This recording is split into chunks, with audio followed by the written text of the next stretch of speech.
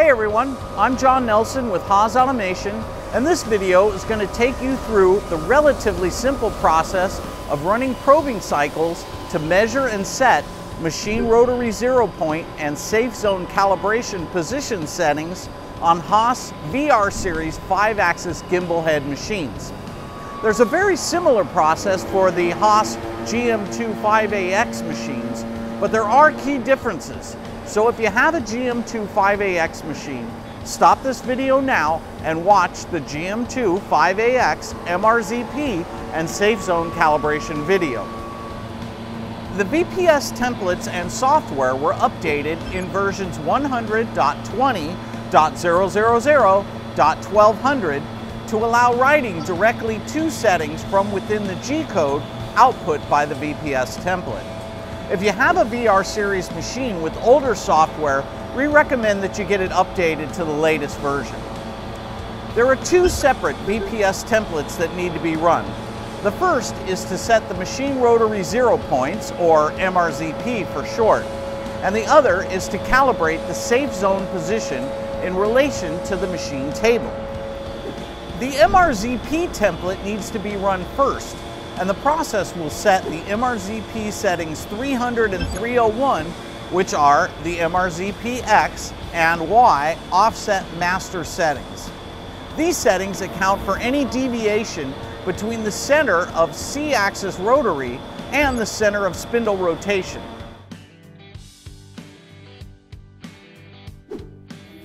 It will also set setting 303, which is the MRZP X offset slave. This setting accounts for any deviation at the intersection of the center of the C-axis rotary and the center of the B-axis rotary. And finally, it'll determine setting 305, MRZP Z offset slave, which is the distance from the center of B-axis rotation to the face of the spindle. This is commonly known as your pivot length. Settings 300, 301, and 303 apply compensation to machine positions. When we're running the probing cycle to measure these values, there can be no compensation applied, so we need to set them to 0.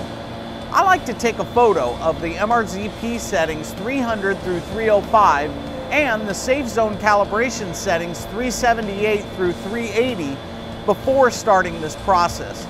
This is just in case I want to compare the numbers I had in the machine originally to the ones I'm going to get after the probing cycle runs.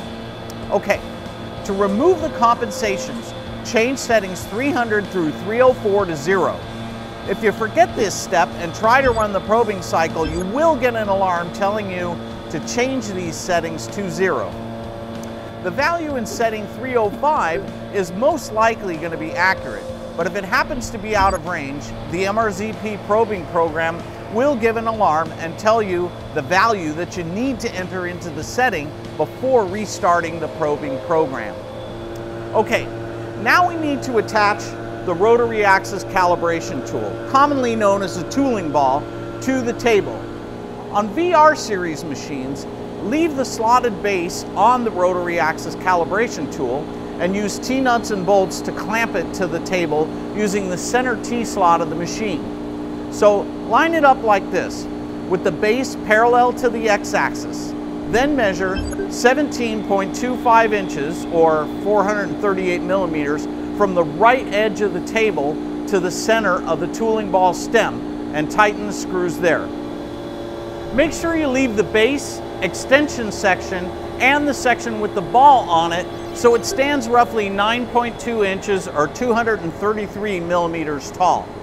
This is very important because the head on the machine is going to tilt over 90 degrees and probe the ball in that position. If you don't have the ball at the right height, you will get a potential collision detected alarm.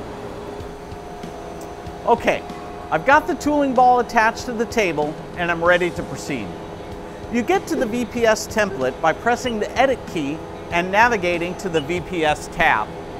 Scroll down and highlight number 1, Probing, and press the right arrow key. Now scroll to number 3, Calibration, and again press the right arrow key to enter that directory. Highlight MRZP Calibration and hit that right arrow key. We're almost there. Now, scroll down to number 9, MRZP VR series. Before you press the right arrow key to actually enter the template, take a moment to watch the on-screen animation. This will give you a visual reference about the height of the rotary axis calibration tool and where it needs to be set on the table, how the table needs to be clear around the tooling ball, and how and where to jog the spindle probe to start the cycle. Okay, one last right arrow key press and we enter the template. All we need to do here is enter the diameter of the tooling ball and then jog the spindle probe to the start position. Please notice that when I press the keys displayed in the jogging animation, I enter jog mode without leaving the VPS template. All VPS templates work this way. Press the letter key of the axis you want to jog first, then press handle jog. Once in jog mode while in the template, you can change the axis to jog by pressing an axis direction jog key or the letter key and handle jog again. With the probe in position, look at the available functions in the upper right corner of the template. I can press cycle start to run the probe cycle in MDI. The code is immediately written to MDI and the program begins to run. The other option is to press F4 instead of cycle start.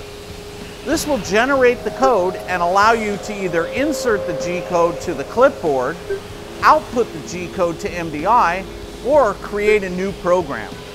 I usually press cycle start to run immediately. That's all there is to setting the machine rotary 0 points. The probing cycle will run and write the values to the proper settings when it's done.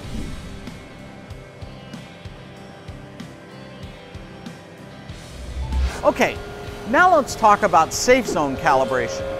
First off, machines like this with a tilting and rotating spindle head that can accept different length cutting tools could crash into itself very easily.